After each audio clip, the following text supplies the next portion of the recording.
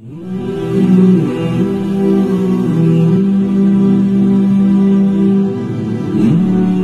friend will not literally share your struggles, and a loved one cannot physically take away your pain.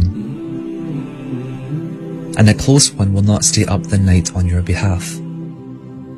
So look after yourself, protect yourself, nurture yourself, and don't give life's events more than what they are really worth.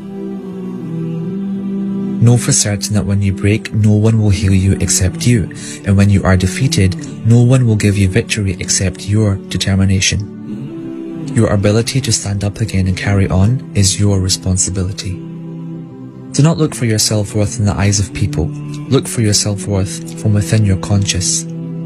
If your conscious is at peace, then you will ascend high, and if you truly know yourself, then what is said about you won't harm you. Do not carry the worries of this life, because this is for Allah. And do not carry the worries of sustenance, because it is from Allah. And do not carry the anxieties for the future, because it is in the hands of Allah.